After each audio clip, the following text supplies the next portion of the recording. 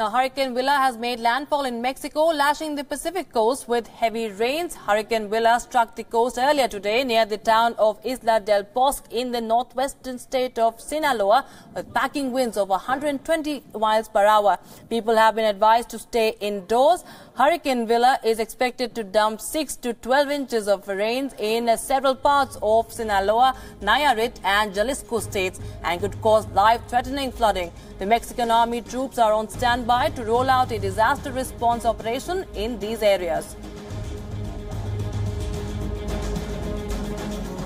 Now, even though the storm had weakened from a Category 5 to Category 3 hurricane, forecasters have warned that Willa has the potential to unleash deadly flooding and landslides.